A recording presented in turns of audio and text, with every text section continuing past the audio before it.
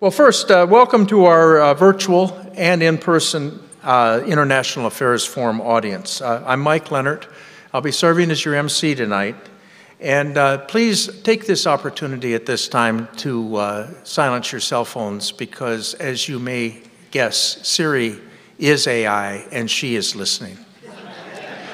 Our speaker will be taking questions at the end of the presentation. If you have a question, please put it on the cards provided and pass it to one of our volunteers. You can remain anonymous or you can put your name on the card. If you are a student, however, we ask that you put student at the top of the card. We want to ensure that student voices and questions are heard. If you are part of our virtual audience, you can send us your questions at any point in the presentation. Before I introduce our speaker, I want to make an important announcement about Academic World Quest. AWQ is a program sponsored by the International Affairs Forum and Northwestern Michigan College. Its goal is to engage our local students in a national contest to foster global knowledge of events and issues that make our students informed citizens of the world. This year marked the largest event we've ever hosted. We had 93 students, 23 teams, and 7 schools represented. 17 local businesses donated prizes for students. In particular, thank you to Josh and Deanna Russell, Jimmy John's owners, who have provided lunch every year that we've had this program. The human brain requires a lot of calories to power it, and Jimmy John's always comes through. So the first place team is Quiz Pro Quo of Traverse City Central High School. We are sending them to the national competition in Washington, D.C. on 19th and the 20th. Yeah. And it is through the generous donations to IAF and AWQ that this trip and our representation is possible. We hope to have them on stage here next month, just before they head off to experience our nation's capital. So over the past few years, we've received several requests to look at the global implications of artificial intelligence. We haven't ignored those requests, but we have experienced difficulty in finding the right person to address this topic. We think we found him. Joshua Meltzer is a senior fellow in the Global Economy and Development Program at the Brookings Institution. His research focuses on international economic relations and the intersection of technology and trade policy. He co-leads the Forum on Cooperation in Artificial Intelligence, a multi-stakeholder dialogue with government officials from the US, EU, Canada, the UK, Singapore, Japan, and Australia, as well as AI experts from industry and academia. He also leads the USMCA initiative, which focuses on how the United States-Mexico-Canada agreement can strengthen the international cooperation in North America. Joshua has testified before the U.S. Congress, the U.S. International Trade Commission, and the European Parliament. He was an expert witness in the Schrems II litigation in Europe on data flows and privacy, and a consultant to the World Bank on trade and privacy matters. He is a member of the Australian government's National Data Advisory Council, as well as the Australian government's All Action Plans Committee. Meltzer teaches digital trade law at Melbourne University Law School and has taught digital trade law as an adjunct professor at the University of Toronto Law School and ecommerce and digital trade at the Diplomatic Academy of the UK Foreign, Commonwealth and Development Office. Before joining Brookings, he was a diplomat at the Australian Embassy in Washington, D.C., and prior to that, an international trade negotiator in Australia's Department of Foreign Affairs and Trade. Mr. Meltzer has appeared in numerous media outlets, including The Economist, The New York Times, CNN, Bloomberg, the Asahi Shimbun, and China Daily. He holds an SJD and an LLM from the University of Michigan Law School. Yes, Ann Arbor, and law and commerce degrees from Monash University in Melbourne, Australia, and now he can add Traverse City's International Affairs Forum to his very distinguished CV. Ladies and gentlemen, please join me in welcoming Joshua Meltzer to the stage. Thank you. and let us begin. I didn't realise that you had received my very extended CV, so apologies for that. But I do want to say it's such a pleasure to be back in Michigan. You know, I was reflecting as I flew up here that I actually haven't been back to Michigan since I graduated from U of M too many years ago. And Michigan, in fact, when I came to study at the University of Michigan, it was in fact the first time I'd ever been to the United States. So, you know, I was in my late 20s at that stage, and I didn't know what to expect, and I went there to do a one-year program in the Masters of Law at the law school there, and I was so, frankly, kind of blown away by the experience, and I thought I needed to do anything I possibly could to spend more time at that university. So I started the PhD program with not a particular interest in PhD, but just wanting to be at the university longer. And you know, so that gave me that great opportunity. And then, you know, I sort of graduated and, you know, was determined to come back to the United States and spend more time here and to work. And so I went back to Australia to join our Department of Foreign Affairs and Trade, and had the good fortune of being sent back to Washington as a diplomat, you know, 5 or 6 years later. And at the end of that stint, fulfilled that kind of ambition and managed to stay in the US. And now, you know, 15 years later, I'm married with 3 beautiful American children, and here I am. So, you know, this is very much a homecoming for me, and so go Wolverines, and it's great to be here. So I want to say, you know, yeah, no, great. I do want to say a really big thank you to Alex for, you know, reaching out and making this possible, and the International Affairs Forum for, you know, their really warm welcome and having me here tonight. So this is a really big topic, and you know, given that it's the International Affairs Forum, I am going to try to get international with this, but I do want to start a little domestically and just kind of provide a bit of an outline of what we're talking about when we talk about artificial intelligence. I will say, even before I launch into this disclaimer, I'll try to slow down. I know I've got an accent. It's challenging, but I will try to talk about artificial intelligence, particularly sort of what's happened recently, which has captured everyone's attention with ChatGPT-4 and large language models and so forth. And, you know, just briefly get into, like, why does it matter? Why are we thinking about this? What does it mean for the US? And then sort of start looking at really the governance challenges for artificial intelligence. We'll have a look at what's happening here in the US, but also what the Europeans are doing. And then I want to sort of give you a bit of a sense of what's happening internationally in terms of international efforts to develop sort of cooperation and international governance mechanisms for AI. So I've got a deck, as you can imagine. So what is artificial intelligence? Well, actually, there is no commonly accepted definition of AI out there at the moment, certainly not a global one. The one that tends to get used the most in the US is basically this notion of an algorithm that can make predictions or recommendations using input, which is not all that exciting or illuminating. But, you know, it picks up on a couple of things, you know, particularly the notion of input. So what we've been seeing over the last 15 or so years is this capacity to gather lots and lots and lots of data. And so data is the input. So that's important as kind of the first thing to remember. The other thing that we've been experiencing for 50, 60 years now is exponential growth in our computing capacity, right? So I'm sure you've all heard of Moore's law. So the power of the semiconductor doubles every 18 months, 2 years. This is sort of an engineering phenomenon. It's not actually a law, but, you know, the reality of it is engineers at Intel and elsewhere have managed to essentially double semiconductor capacity every year now for 40, 50 years. Now, the thing about exponential growth is it's actually intuitively, I think, quite hard to appreciate how powerful that can be over time, because we think often in very linear fashions. Our world is fairly linear. The way we interact and navigate it is quite linear.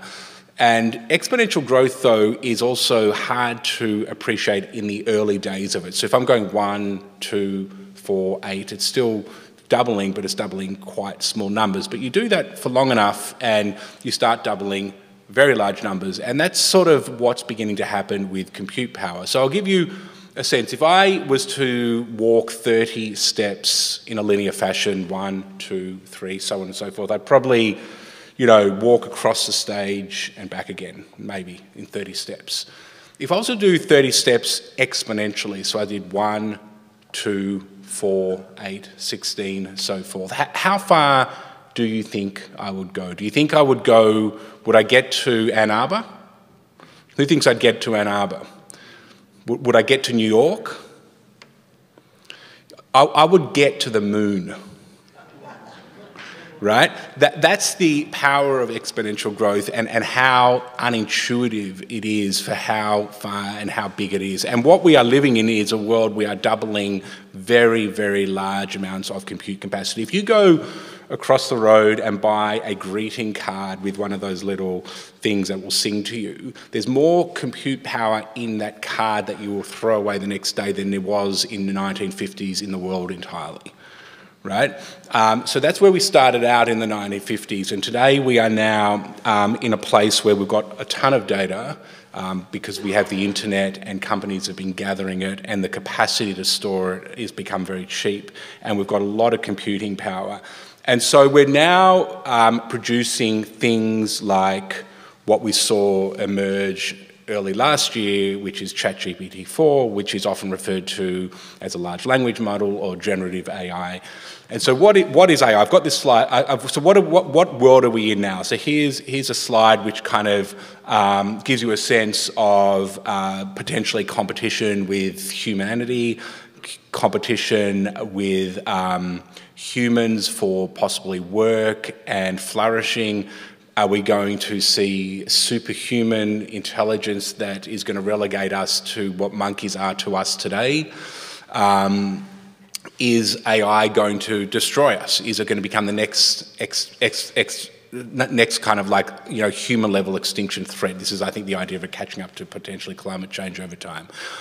I'm here to tell you, I don't think we are anywhere near being kind of taken over by robots. I don't think we are anywhere near AI becoming conscious in the way that we think about being conscious, but we are going to be surrounded by a transformative new technology that's going to be very intelligent and is going to disseminate and be used broadly across everything that we come into contact over time. And so our lives will undoubtedly change, and the lives of our children will very much be integrated and embedded within an AI-driven world. So let me just take a step back and get back to what OpenAI released in ChatGPT-4 and why I think grabbed so much attention, is that we sort of began to move from this world of AI being quite good but narrow. So you had, AI, if you think about, again, the notion of data and output and prediction. So we had great AI, like the more data you gather about the weather, the better your predictions about weather forecasting. The more data you gather about traffic, the better is going to be your ability to navigate the traffic, right? The more data that you grab about who's going to default on a mortgage, banks are going to be better able to assess risks from lenders. It was narrow in the sense that it became very helpful at predicting very specific tasks.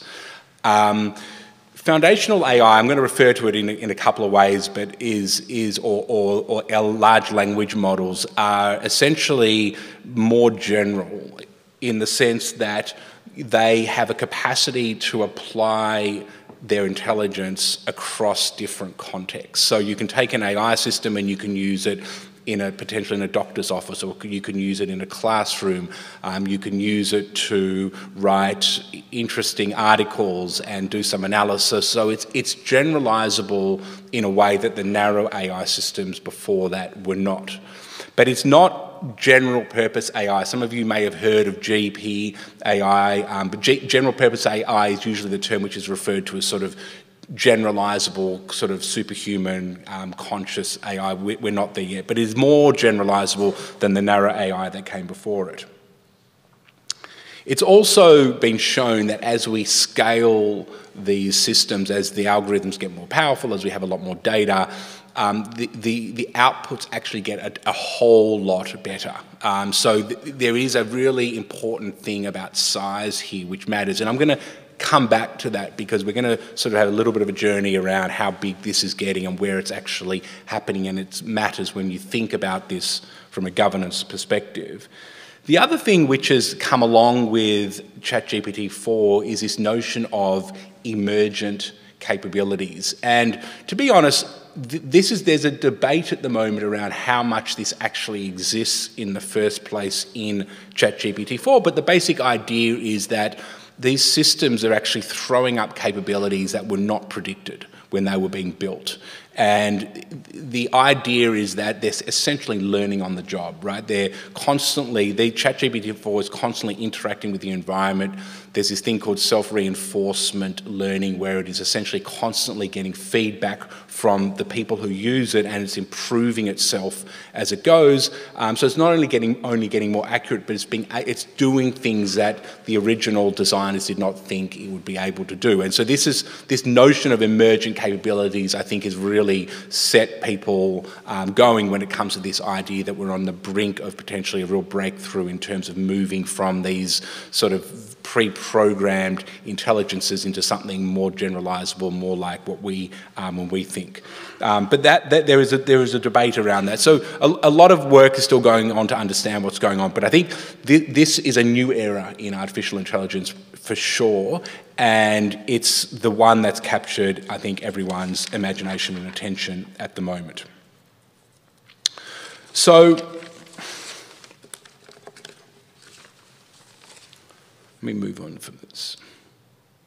This is now, I just want to show you a couple of slides just to give you a sense of both the way that the exponential growth in AI, how it's happening both in terms of compute and in terms of cost. This is actually, on the left-hand side, a log scale. So it's making this would actually be a huge hockey stick if I just had this in a normal scale, and it would go right off the page here. So everything's sort of a factor of 10, and these are petaflops on the left, which you don't need to sort of worry about what that is specifically, but it's simply saying that what we're seeing is that the really high-end AI models that have been released by Google, by Meta, by Microsoft and so forth are increasingly off the scale in terms of the AI compute that they're using. And I'm going to come back to that because there's a geopolitical lens to that, but the bottom line is you need lots and lots and lots of very high-end chips to build these models, to train the models, and to keep them running. The other thing you need is you need a lot of money. Again, this is a log. This is sort of this would be another hockey stick, but the figures on the left are actually to the power of 10. So it sort of should be a log scale. So the top is 1 million, and the next one below that's 100,000, and so forth. So what you basically get to see is that the cost of training these models is also going up by a factor of 10. All the time. And so effectively the world that we're in for these sort of high-end foundational AI models is one where you need lots and lots of AI compute, so you need lots of high-end semiconductors, you need lots and lots of data, and you need lots and lots of money, capital, finance, to train these systems. So what does this mean? Partly it means that there are only a few places in the world now that are actually sort of at the leading edge of AI. The US is at the front. China is somewhere behind, but China is definitely, I think, situated as number 2. I've broken out the EU into its constituent countries where it matters in terms of AI. EU as a whole would be number 3, but the key players like Germany, UK obviously not in the EU, but in Europe still, France and elsewhere, make up the bulk of it. And then you've got a bit going on in Japan, and then it's sort of, it falls away quite rapidly after that. So what you would expect, I think, is that this concentration is probably going to get more extreme, not less, because if you go back to the last 2 slides, the costs and the need for data and the need for compute is only going up kind of logarithmically, like in this hockey stick way, and there's only so many companies or governments that are going to be situated to be able to play this game. So I'm just painting a picture for you here, and we're going to get into some of the implications of this shortly. This is a graph showing you VC, venture capital AI investment. This actually says 2012 to 2021. It's actually, we've got now the 2023 data. But basically, you see this interesting story, which is unsurprising considering where we've gone so far, which is that the US has the lion's share venture capital investment into AI startups. In fact, it's about 70-odd% of the total there.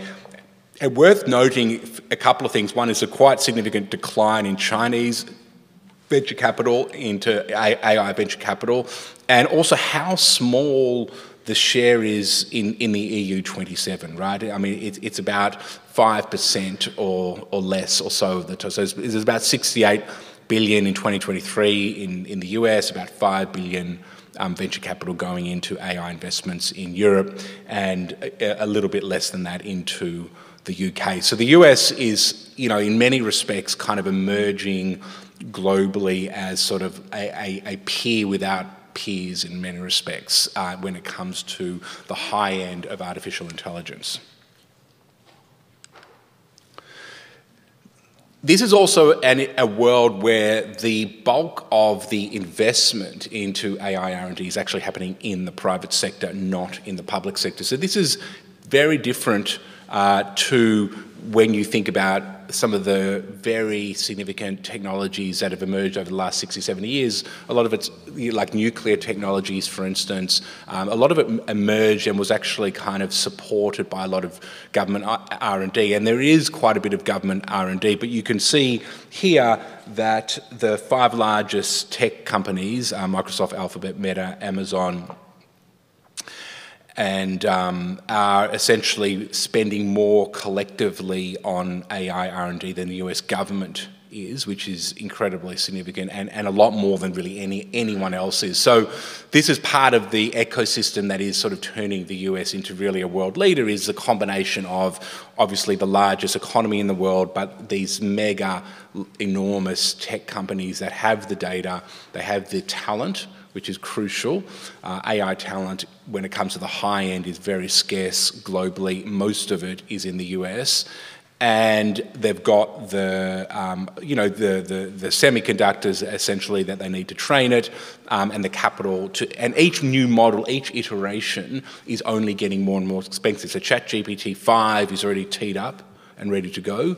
As I understand it, it's undergoing safety tests and so forth. And you know what the cost of training ChatGPT-4, which is an incredible AI system, went up tenfold just to train ChatGPT-5. So what are the economic opportunities? Why does all of this matter for us, right? So let's talk about that. I just want to touch on 3 things. I want to touch on broad economic opportunity, I want to touch on science briefly, and I want to touch on jobs, and then we're going to get into the governance a bit. So because this is still quite new, these are really broad-based estimates, and so I wouldn't be hanging my hat too much on the numbers specifically, but they give you a sense of the scale here.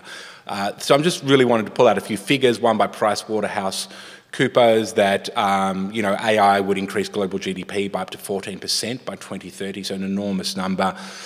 Goldman Sachs had a look at the particular economic opportunities from foundational AI, LLMs, generative AI, and found that it could raise global GDP by 7% and lift productivity by 1.5%. And McKinsey also had a look at how you would use generative AI across 63 use cases and found that essentially you've got sort of $2.5 to $4.5 trillion of value there that could unlock in that space. So enormous economic opportunity here, and it really speaks to the fact that AI is a general purpose technology, right? So it's like electricity is a general purpose technology. Telecommunications are somewhat like that, in that they are used not just in one economic sector but throughout the economy. And this is why I was sort of talking about us being embedded in an AI world. We are at the beginning of that, but whether it is in manufacturing or agriculture or services or education or healthcare, it will all be essentially, AI will affect all of it. And so these are why the numbers get so big, because the economic opportunities are across the economy. They're not just in any one particular sector. Science, one of the really incredible things that AI is going to do is in part revolutionise how we do science. And I just wanted to give you this one example where essentially getting the 3D structure of a protein, there were about 350,000, was building blocks to bespoke medicine. Right? You had to essentially map the 3D structure as the starting point to start developing tailored medicine for specific diseases. It typically has taken about a PhD, approximately 5 years and hundreds of thousands of dollars to map one 3D protein. DeepMind has essentially mapped them all in a matter of months. So essentially you think about this in terms of millions of human hours of effort, and that was essentially like unnecessary because of the application of AI to this specific area of science. And so this sort of underscores that we are just going to be surrounded by a lot more intelligence. And I think, you know, the starting point generally is like more intelligence is good, but what do we do with it and how do we harness it and how do we use it is the question that we are going to have to answer over time. But certainly the way that we can do scientific discoveries, development of new medicines and so forth will be deeply affected by AI and already is being affected by it. Now, the other big thing, and this sort of came, I think, from my first slide, which is what is it going to mean for us, right? What is it going to mean for humans? What is it going to mean for jobs? And you've probably heard there's a big debate going on because like we actually don't know the answer, right? On the one hand, there is this concern that, you know, we're going to have this artificial intelligence is going to be so good that there will be no more need for humans to do work. This seems to me like a dystopian nightmare. There are some people out there who are very keen on, you know, universal kind of income and so forth, but putting that aside, you know, I don't, and whether or not you think that's even a good outcome, I don't think we are going to see that world transpire because of AI, and we can talk about that more. The other thing which AI is also probably more likely going to do, I think at least, is a couple of things. One is augment jobs. And this is not to say that AI is not going to deeply change the types of jobs that get done over time. They will. About 40% of the job categories that are around today did not literally exist 50 years ago. So if you go to the Bureau of Labour and you look at the way they categorise jobs and you go back 50 years and the job categories there are 40% of the job categories that the Bureau of Labour actually collects data for literally didn't exist, you know, 40, 50 years ago. So we have always been creating new jobs as technology comes along and new skills are required. AI in many respects is going to, I think, be like this. It's going to be a tool that we will use that will do a couple of incredible things. One of the things AI will definitely do, which is new, is that it's going to enable us to, what AI will do is make judgments, which is very new. So if you think about the computer age was very good at automating tasks, right? So you had very specific tasks that essentially could get done by computers. And so a lot of workers who were doing, you know, skilled but repetitive tasks could be automated away. And it was a big boon for sort of knowledge workers, those who worked in the domain where judgment and expertise were required, because you could essentially have a lot of this automated tasks being done very quickly, very efficiently, very cost effectively, and it sort of really enhanced the ability for then people to take that and to make the judgments and expertise, whether they were lawyers or doctors or architects or engineers, and this has been a real boon. What the AI systems will do, which will be different, was that they will not be so much about automating tasks as they will be about providing new levels of expertise and judgment. Somewhat actually ironically, if you go to ChatGPT-4 and you play around with it, it's actually can be pretty bad at just basic facts, right? You know, there's this notion that these systems hallucinate, which is the idea that you'll prompt them with a question and they'll just get it wrong. so AI is sort of unlike computing in the sense that, you know, computers don't hallucinate. Computers are deadly accurate. But what AI does provide is creativity and judgment. And that, as it gets better and better, will do a couple of things. One is that it will free up people who are already in the world of making expert decisions and enhance the ability to do that. But the other thing it potentially will do is create opportunities for workers who do not typically work in the area of judgment and expertise, but give them the opportunity to do that. And I'll give you an example. Kroger's, the large supermarket chain, has got a lot of data, right? It collects data on everything that it sells, and it goes in and out of its warehouses and so forth. And it essentially developed an internal AI algorithm which used that data to basically, you know, predict sales, to identify when advertising was having an effect and on marketing and so forth. But it required essentially, you got a lot of data and you got to actually build the AI models and you got to test it with the data and you got to then get the outputs and you got to test the outputs with actually your real world situation. And it's quite a data intensive, laborious exercise. This is what data scientists at Kroger's did. When they built this AI system, what actually happened was that this sort of laborious process of having to sort of essentially build the basic model and put the data to it, they didn't have to do that anymore. But what they could do is they could actually hire people who were not data scientists to actually build the basic models. They just had to learn how to interact with this essentially program to essentially collect the data and test it with different models. And so essentially people who are not trained to be data scientists actually started being able to work closely with data scientists in this type of setting, higher incomes, more kind of like skill intensive, but you didn't need to train them up to be data scientists. So this was sort of this AI actually pulling workers into a higher level of kind of occupational skill sets and income. And then the actual data scientists went off, and what they were doing is actually testing the AI models at the very end, fine-tuning them, making sure that they were actually kind of like most tied to reality. And the final thing was that they created this new category of work called insight specialists that took the outputs from the model and actually translated it into business speak for the executives so that they could help interpret the AI systems and their output and turn it into kind of actionable items that executives could then act on. So you see this multifaceted kind of impact on the job market. Okay. What else are we having? The other element that's going on at the moment is geopolitics. And so this is where I'm going to toggle now between the domestic and the international a little. I think we're all familiar with the fact that the US and China are increasingly in a state of competition, geopolitical competition, and a lot of it is just centred around technology, and particularly around artificial intelligence. China has essentially said that it wants to lead the world in artificial intelligence.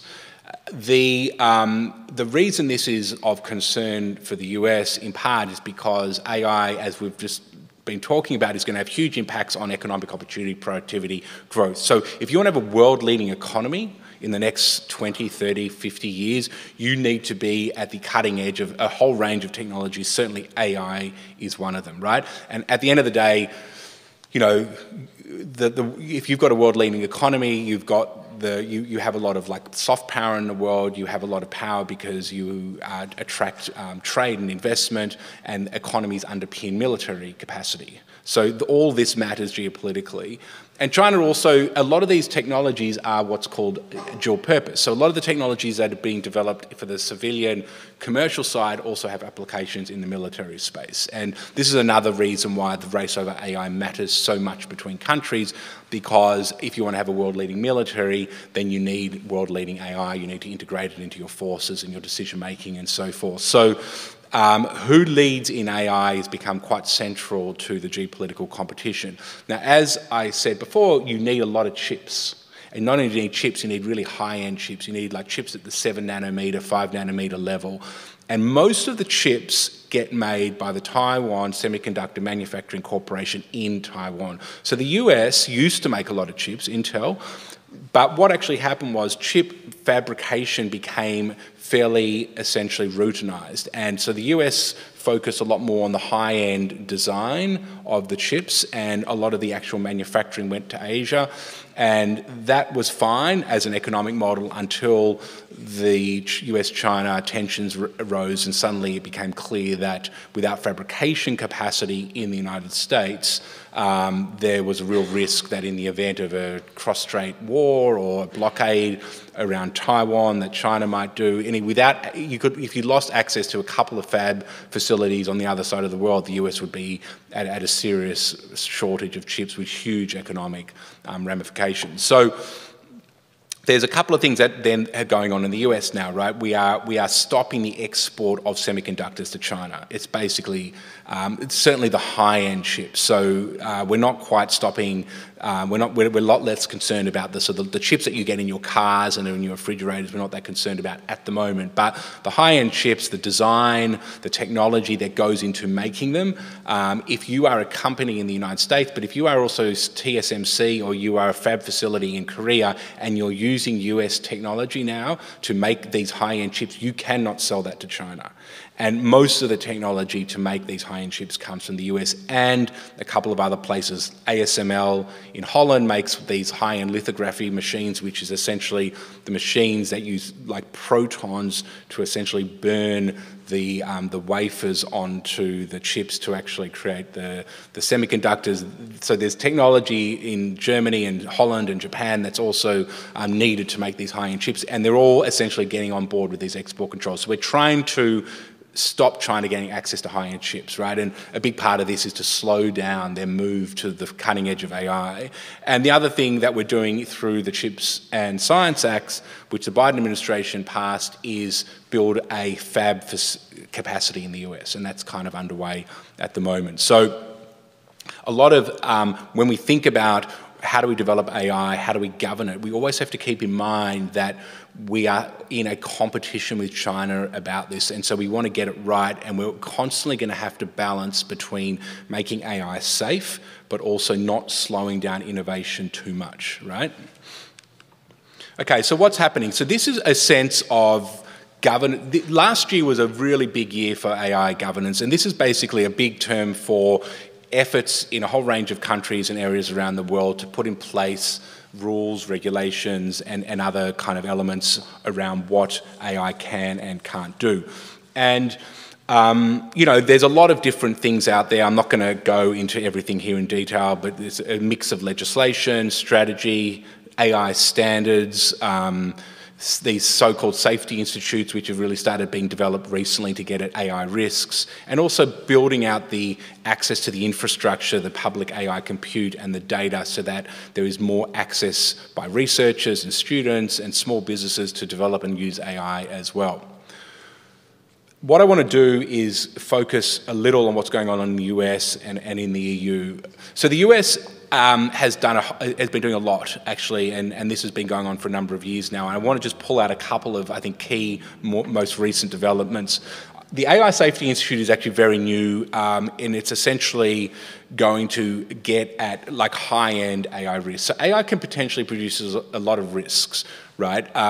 If you use an AI in a mortgage, you know, if you're at a bank and you're using AI to help you assess mortgages, right? If your data is, depending on the data that you use, you can end up with AI systems that are discriminatory, that are biased, that produce unfair outcomes. The bottom line is if you're collecting data from a population and the data is biased or discriminatory, then the outcomes are going to be biased and discriminatory. So there's a whole lot of work around data governance. How do you try to make sure that the data sets are representative, that they're fair, that they're not picking up on historical biases or discrimination? I mean, one of the earlier versions of ChatGPT-4, if you ask them, you know, questions about, you know, who's a doctor, who's a nurse, they would throw out women or men, right? I mean, like, or black or white, or, you know, so a lot of these kind of like discriminations are trying to be kind of resolved through that. The executive order on AI came out in October 2023, and essentially that did two things. That basically said to all federal US government agencies, you need to work out how you're going to use AI in your agencies, so everything from nuclear to energy to housing to health to education. You need to train your workforce, and we're going to provide a budget to do that. And you need to set standards to ensure that the AI that you use is safe and fair. The other thing that they're doing through the AI order, which is going to be quite significant, is using essentially the federal government's government procurement capacity to essentially drive standards and safe and responsible AI outcomes in the private sector, because if you want to bid for a government contract to provide an AI system, you'll have to comply with those standards. So that was quite a significant development.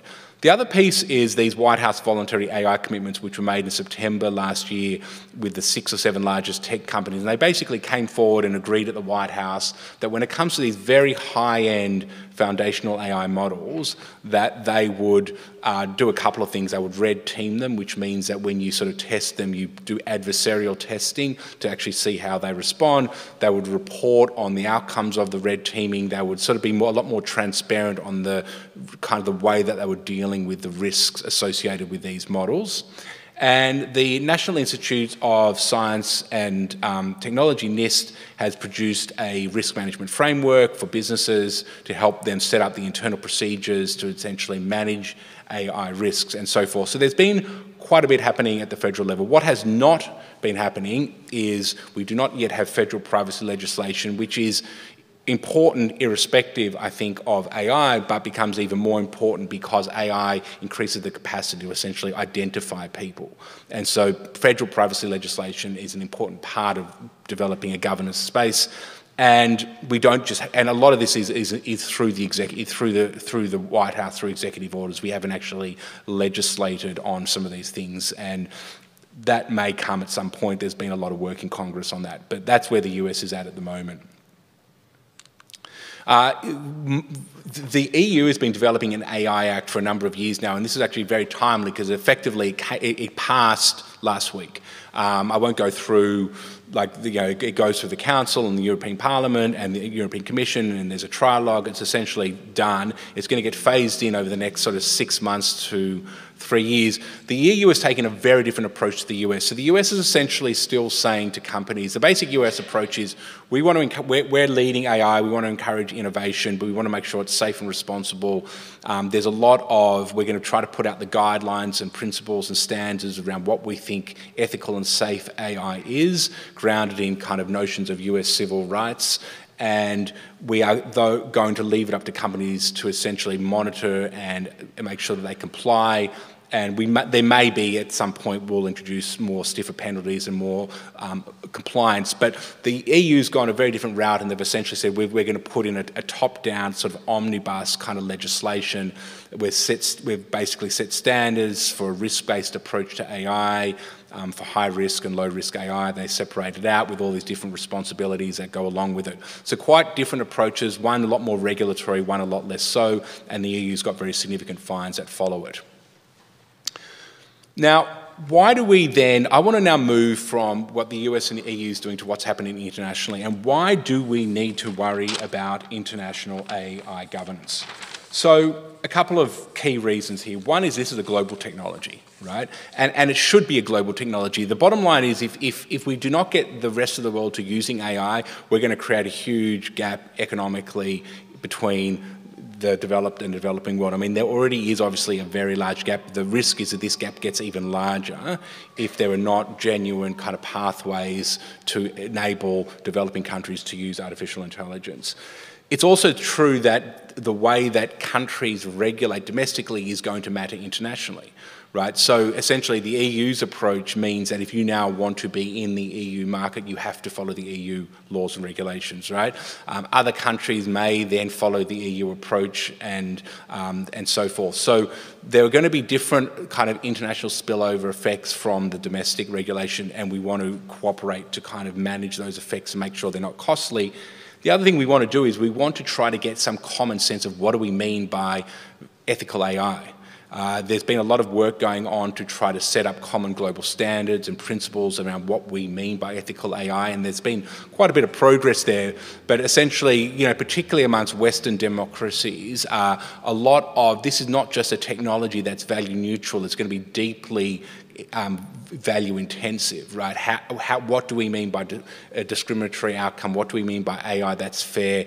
How do we balance AI risk and innovation are all value judgments. And so trying to align on that will mean more effective regulation and more effective ethical AI outcomes. And finally, there's geopolitics, right? And, you know, China is obviously like an autocracy, and it's going to have a different set of values that it is going to embed into the AI that it develops and disseminates.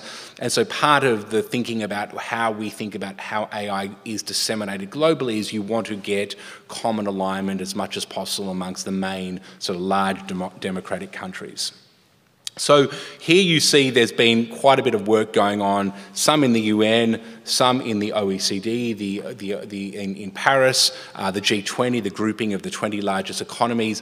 The G20 has not really been able to do all that much because China and Russia are in that group, and obviously no one likes Russia at the moment, and it's difficult to get agreement with China on much to do with AI. So the G7, which is that typical, you know, developed country grouping with the US, Canada and Europe, has actually done a lot on AI, as you can see here, in terms of principles and codes of conduct and standards. The TTC is the Trade and Technology Council, which is a bilateral US-EU arrangement that the Biden administration set up.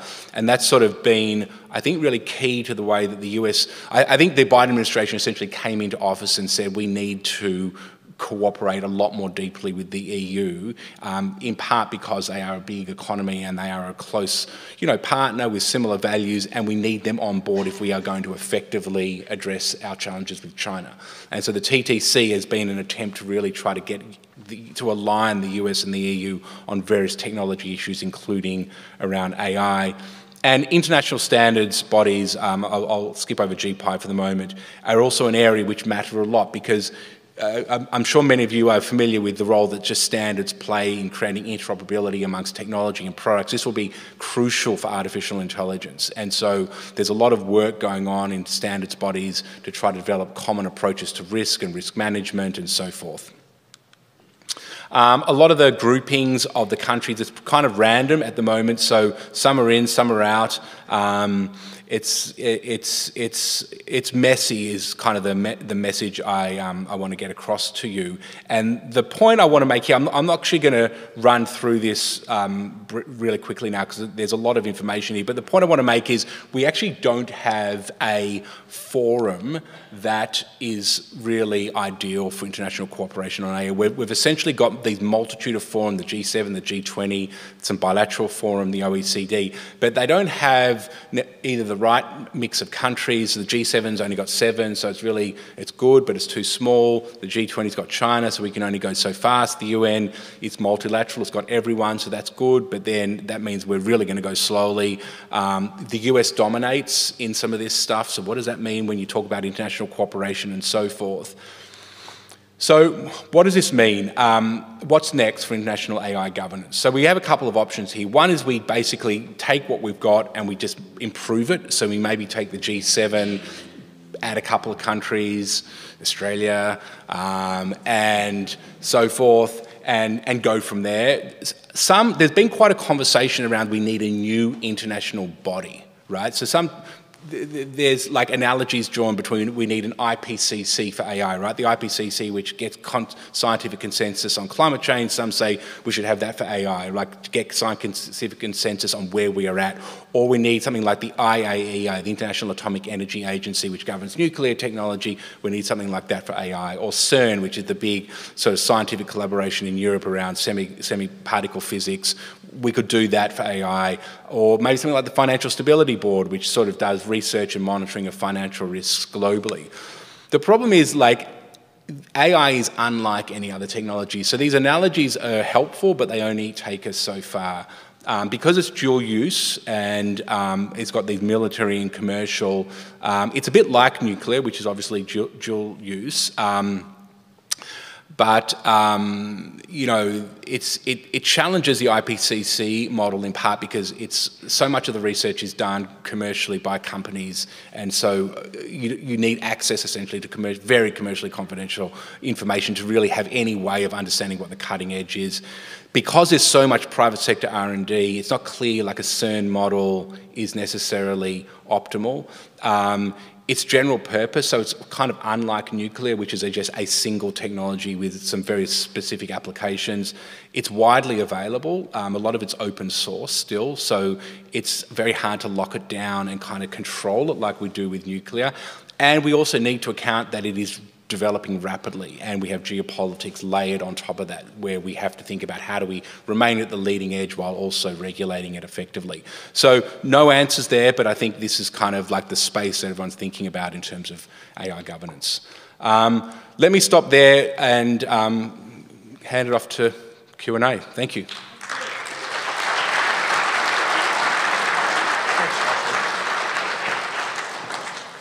All right.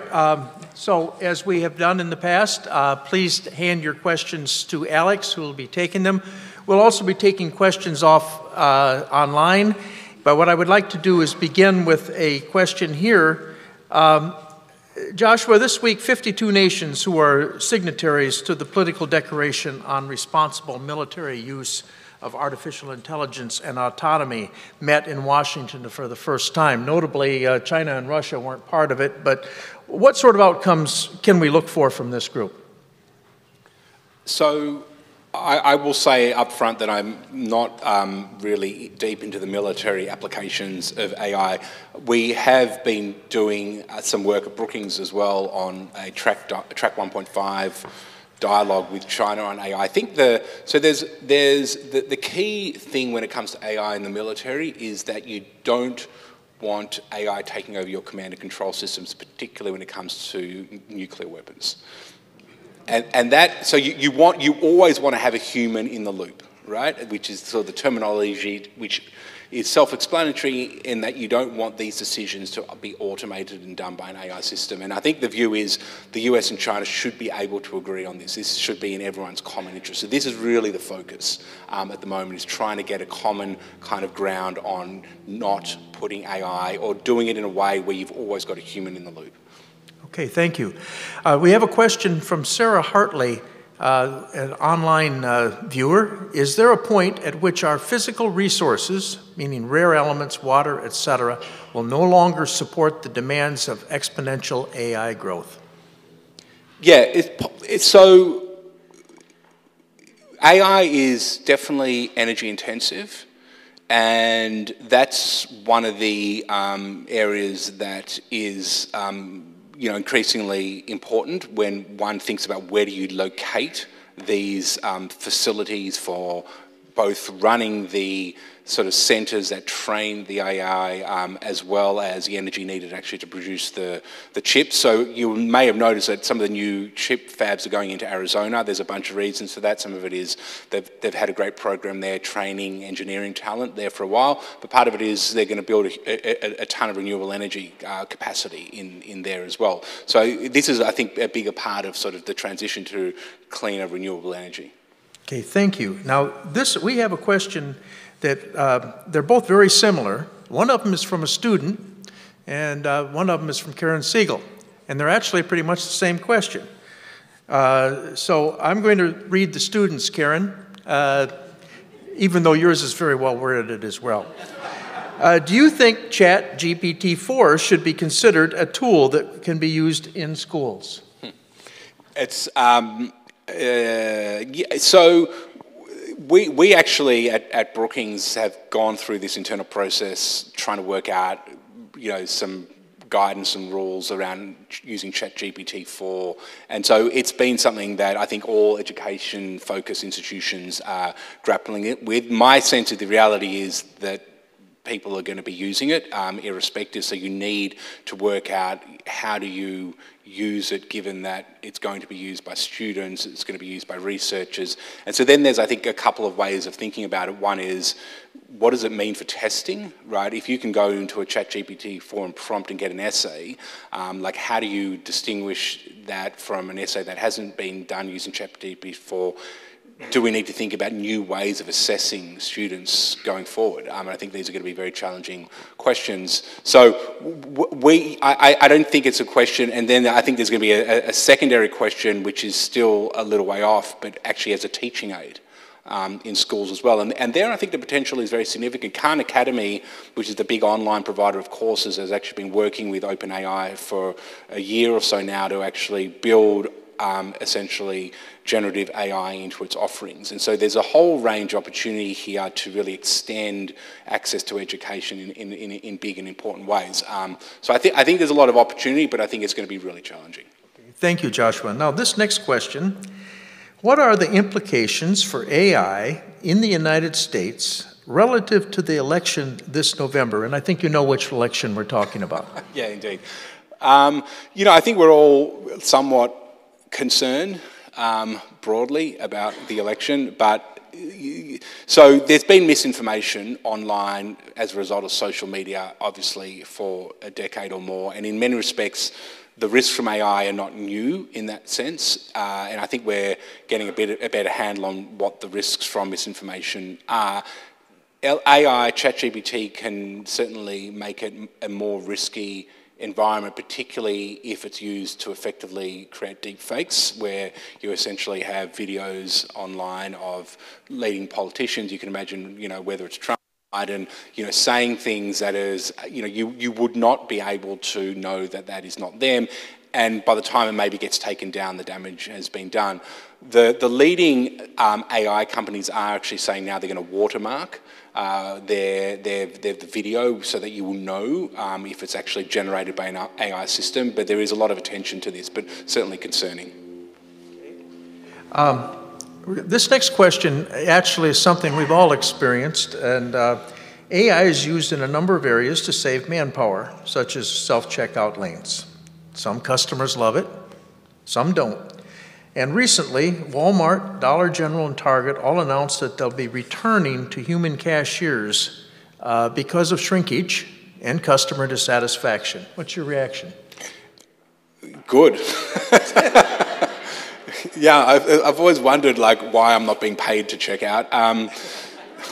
No, I mean, I think there are going to be business decisions that are going to have nothing to do with AI. So I don't have much to add to that. But I think, AI will potentially be part of the retail solution in different ways, but I don't know how that will play out going forward. Okay. This is from another student, and it's just essentially what all technology has a, positive and negative aspects to it, but what are the dangers that particularly our younger folks should be really worried about in terms of artificial intelligence? What should keep us up at night?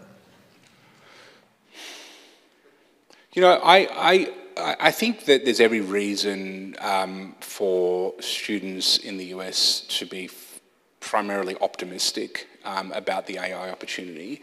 It's just going to require, I think, thinking smartly and creatively about what that will mean for their careers and working lives going forward. Things will change and probably change quite rapidly, but as I said before, I think there's a good argument to be made that this is going to be another tool that will actually mean, which we will use more effectively to do better things faster, and we can't even imagine the types of jobs that are going to come along that AI will need. So I think it's an exciting opportunity, but I think it requires a flexible potential rethink about what careers are going to look like. Okay, we have time for two more questions. We're going to take one from our online audience and then finish up with this last question.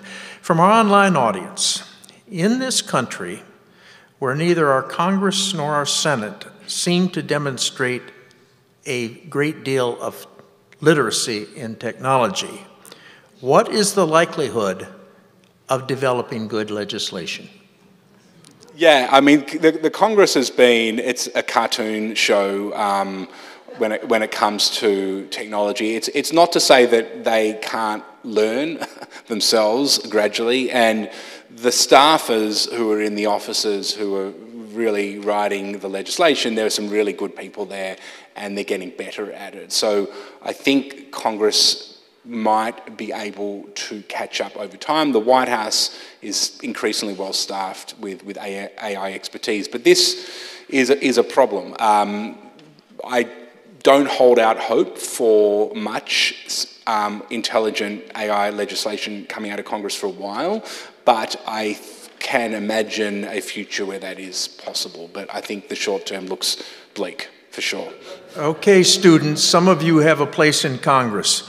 All right, the last question, Joshua. Are you optimistic about the U.S. and China finding a common ground for cooperation on IA, or are we headed for a winners-take-all type battle? Yeah, actually, this is, I teach an online course. There's a postcard out the front. We've got a whole lot of great public policy courses online if you're interested. So grab that, because this is one of the issues where there's one coming up by this woman, Sam Sachs, who's at Yale, China's digital governance, and she gets into this in a whole lot of detail. I'm not optimistic. I think that the US and China are in, barring a major political realignment in China, I think the US and China are in sort of for a long-term set of tensions and conflict, with the kind of ultimate goal being managing that so it doesn't turn into a hot war. I think that would be the worst of all possible outcomes.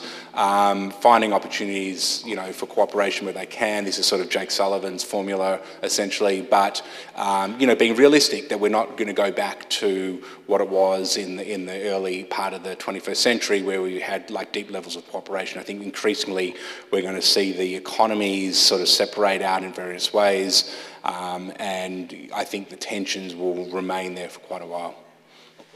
All right, well, before we thank Joshua, it's my job to tell you a little bit about what's coming up next. Our next regular event will be the equivalent of a double feature. This area, as you all know, is truly blessed with an abundance of fresh water. And that isn't the case for much of the world. So IAF is going to present two back-to-back programs. The first will be on the 17th of April, when we will present the documentary film Relentless and a panel discussion after the screening. Relentless was written, directed, and produced by IAF Advisory Board member Lindsay Haskin. Lindsay worked for 5 years with the Great Lakes Fishery Commission to tell the story of the destruction of the Great Lakes fishery by the invasive sea lamprey in the 1950s, the work of dedicated scientists to find a way to control the sea lamprey, and the recovery of the fishery that we enjoy today.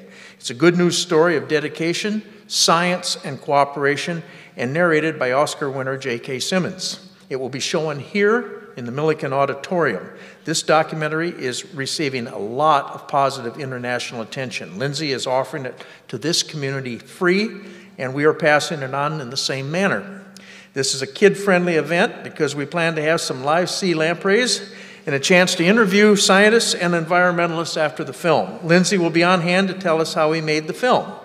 The following evening, on the 18th of April, Peter Annan, director of the Mary Giggs Burke Center for Freshwater Innovation and the author of Great Lakes Water Wars and Purified, and How Recycled Sewage is Transforming Our Water, will continue our theme of optimism and solutions to talk about how nations can work together to protect this most precious resource for generations to come. And don't miss the reception then from 5:30 to 7 on April 18th. Our event partners from NMC's Great Lakes Water Studies Institute and the Points North podcast team from Interlochen Public Radio are going to offer brief presentations in the museum gallery to help us learn about their impactful work in our freshwater backyard. This event is brought to us through a grant from the Grand Traverse Band of Ottawa and Chippewa Indians, Miigwech. So we hope our presentation was useful tonight and reflects our purpose to educate both citizens and students of this great part of the globe we live in. If you're already a member, thank you for your support. If not, it is simple and easy to join through the tciaf.com website. Now, join me in thanking Joshua for a stimulating and exciting presentation. Great job. Great job, my friend. Okay, until next time, go forth and do great things.